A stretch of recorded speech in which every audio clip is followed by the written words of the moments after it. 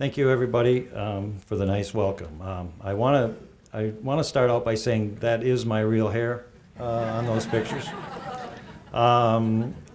Kelly and Chris talked about the different decades, and I'm definitely the one from the 70s, so I'm gonna use my glasses. And Chris, just to let you know, I played with Tom McLaughlin, and he wouldn't have been a problem for you at all.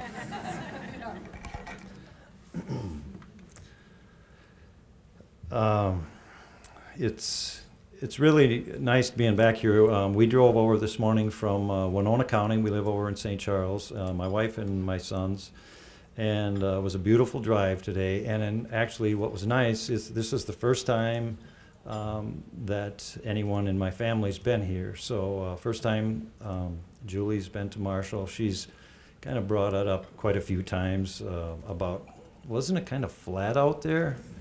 And yeah, you know, that was actually the only negative thing I could say about Marshall was the wind. Some of our football practices, it was tough to hear. So I want to, I guess, start by thanking Kelly and the selection committee. I hope my selection was not like some of the recent Supreme Court decisions, like 5-4. But I have been, through my work, I have actually been involved with hosting something like this, and I know how much work it is. There's just an incredible lot of work in the background that you're trying to keep everything to run smooth, and so thank you, Kelly and the selection committee. And then else, I guess I wanted to note too at the beginning here is if any of you that I haven't talked with that knew me from when I was here, you know, I don't recognize, it's been 37 years I think, so I might not recognize you. So I have had some fun talking to quite a few already, but if anybody else that knows me, please stop and say hello. I also want to thank my presenter, Kevin Onenson. As Kelly said, he was a teammate and a good friend. And Kevin and Carla live in Minnesota, and they're going to spend the day with us. I don't know if, Kevin, if you told Carla that or not. So thank you. And also I want to congratulate all the other inductees. I just want you to know it's an honor for me to be included in with you. So thank you. When preparing for what I was going to say today, my mind just kept reverting back to how many people that helped me. I was out here all by myself. I'll give you a little background of where I'm from, and maybe you'll understand. But I just kept thinking, there's just so many people I want to thank. Well, I went through and I listed everybody, and then I practiced the presentation. And it was close to an hour, and I said, I'm not going to do that.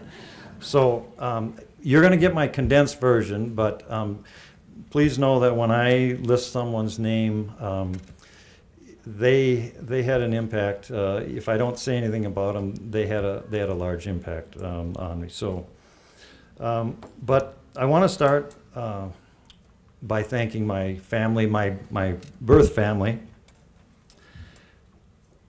George Burns, a lot of you remember the actor, comedian. I'm going to put my glasses on for this. Here's what he said about family. Happiness is having a large, loving, caring, close-knit family in another city. Okay, I was one of 15 children. Definitely large. Loving, caring, close-knit most of the time. So I grew up in southeast Minnesota on a dairy farm by Altura, Minnesota. Graduated from Lewiston High School. And if you want to know what our family picture looked like, the 2001 girls basketball team, it's about that same size. So as you can imagine, there was not a lot of money, but there was always someone there for me. Believe me, there was always someone there for me. But I had a busy, happy childhood, and I want to thank my parents and my siblings for all that they did for me. I want to, going back here real quick, but I want to thank my high school coaches, Jack Rader, Rich Lorenz, and Gary Mills. I appreciate all that they did for me. I had kind of a slow start, but a strong finish. So thank you guys. And I'm going to address my 3 head coaches that I had at Southwest State and my teammates just a bit later, but so I'm going to list off all the people that, like I said, had an impact on me, and this should go pretty quick. John Weefald was the president of the college, very involved with the sports program. Mike and Karen Sterner family. I heard Mike's golf game is in trouble all the way in Winona.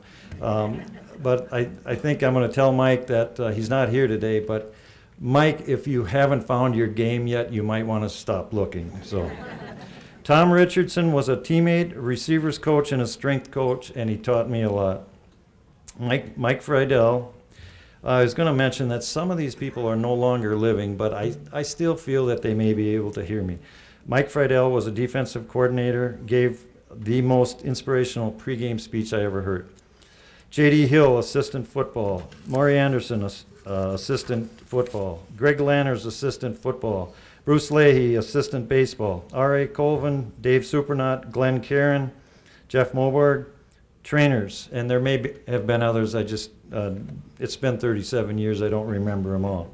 The college professors, I loved most of them. Chuck Johnson was with, I believe I have that right, Chuck Johnson was with financial aid. Can anybody verify that? Very nice man. And I equate Chuck's office with voting on election. I was there early and often. Denny McChesney ran the equipment room and also the maintenance crew. I did a lot of work for, study work for those and had a really lot of fun with those. Jeff Mordhorst and Clint Isaacson were sports information directors. This one may seem odd to bring this up, but food service at Southwest State I thought was excellent. Maybe because the lines were shorter there sometimes than they were at home. So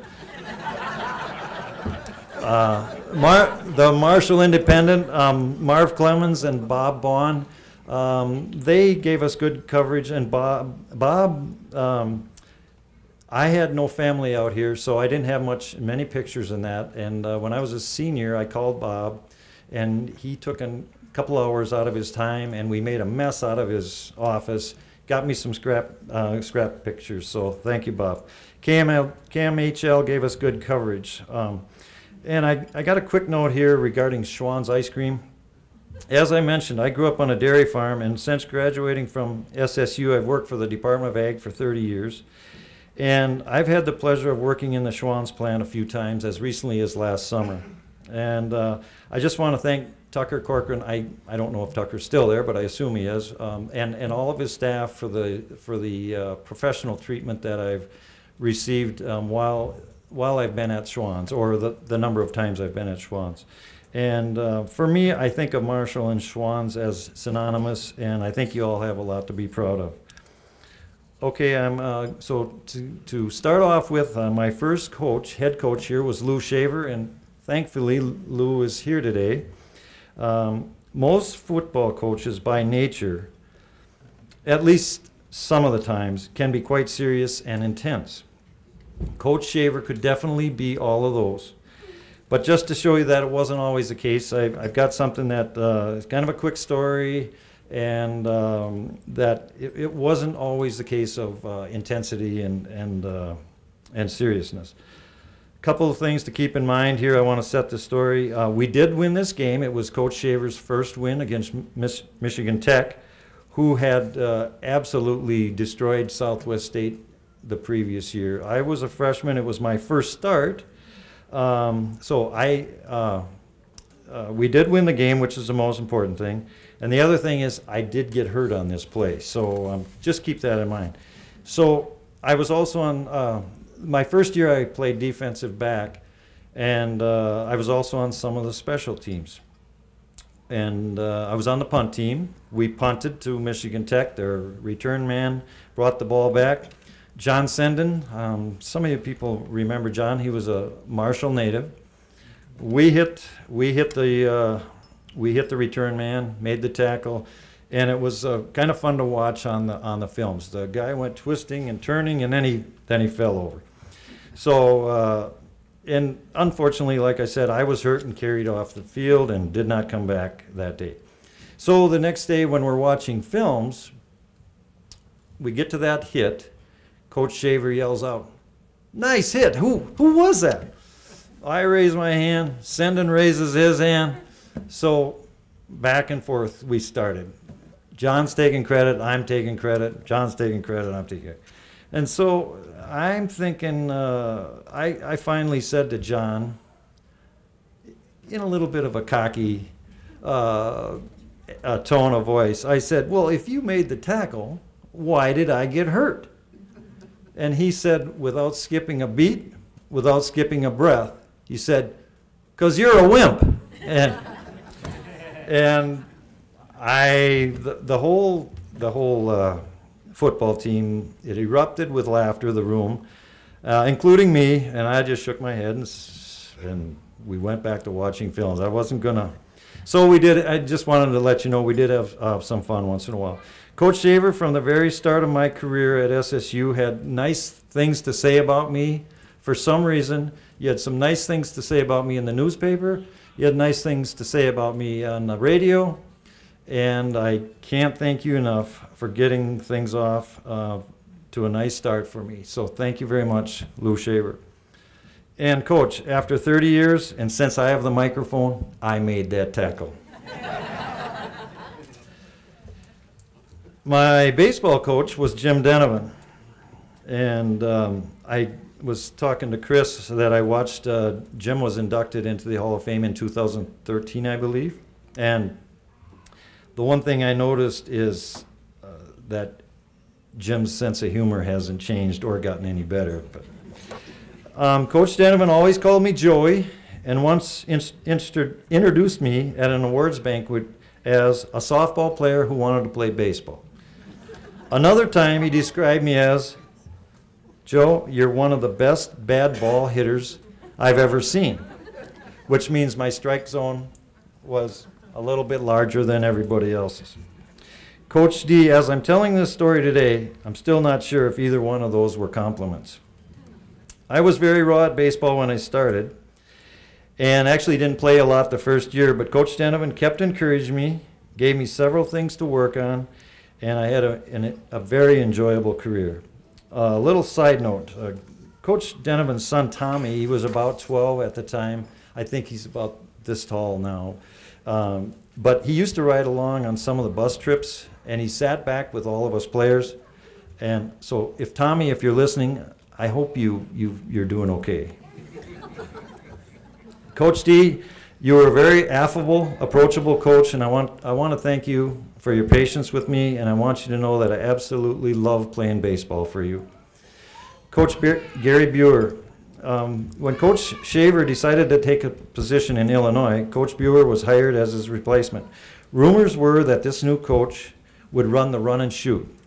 The run and shoot offense can be a wide open, fast-paced offense where there is usually as much passing as there is running, if not more. And being a receiver now at this time, I thought this was good news, but I can tell you I had no idea of the impact that it would have on me.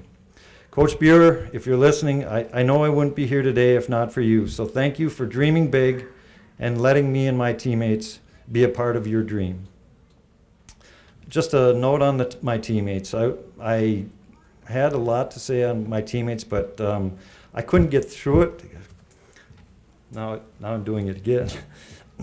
But a special thank you to all of my teammates. Physically, it's my name on this plaque, but spiritually, all of you are on there with me as well. I just want you to know that it was an incredible honor for me to be your teammate. And that brings me to my most important thank you. After my playing days were done at Southwest State, they handed out the football jersey that you could keep. And still have it in my closet.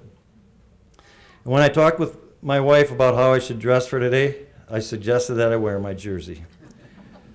Her response was, "Are you serious?" I said, "Well, I will wear my sport coat over it." Then she gave a look that seemed to say, "Are you sure you graduated from college?"